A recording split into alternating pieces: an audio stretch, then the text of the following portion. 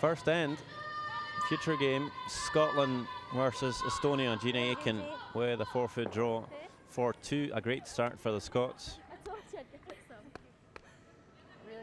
In the second end, Maria Turman facing a tough draw, having to sneak past the corner guard and then past the top reds. Bit shy in weight, but just spins in for second shot. But still one for Scotland, and they lead 3-0 after 2 ends. In the third, Estonia really had something going. Could have scored 3 or maybe 4, but Gina Aiken plays a really nice freeze in the end, leaving a draw for 1 for Estonia. Maria Turman finds her draw weight. 3-1 Scotland.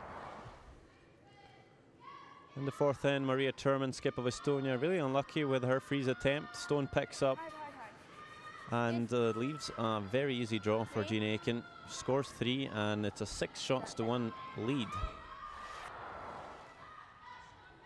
In the fifth end, again a few red stones in the house.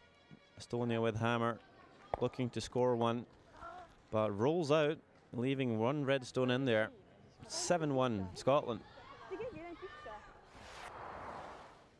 Sixth end, again, bunch of red stones in there. Maria Turman having a tough day. Again, not quite managing to pull off a shot for the point. Scotland steals again. In the seventh, sort of the same story. Scotland just being the better team, but this time Turman does make the shot, scores 1, and the final score 8-2. So Gina, how does it feel to be back at the World Championships? Feels really good. We had a really good time last year and we couldn't wait to try and get the chance to represent Scotland again. It's been good so far. It's been pretty quick, but yeah.